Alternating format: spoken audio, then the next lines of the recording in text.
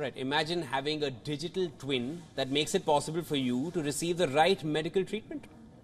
The question is, how would that be? The digital twin can be experimented on by researchers to find the best possible treatment. And what's even better is, you don't need to go near a pill or surgeon's knife to know what's wrong. Cancer patients going through rigorous and painful treatments are offered a ray of hope in the form of the Digital Twins Medical Project. The project requires researchers to collect large amounts of data from women who are suffering from cancer. This data is then used to create complex computer models to make the patient's digital twin.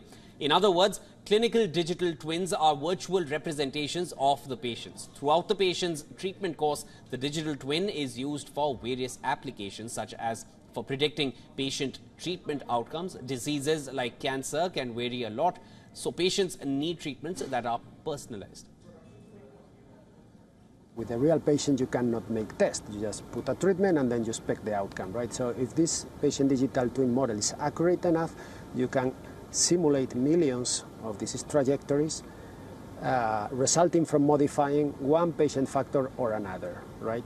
So that you are able to get, at the end of the day, a number of treatment decisions individualized for that patient that would improve patient outcome.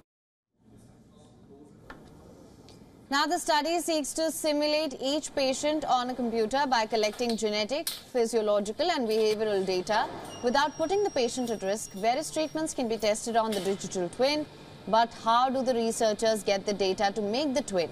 Well, researchers rely on AI tools for such clinical predictions. So we are tracking them with a wearable device. We have some physiological data, then we have some data that comes from using the phone, and also some questionnaires that they can answer to reflect on their emotions and general feeling. So we have a more descriptive information about how the patient is feeling than what we get usually from clinicians.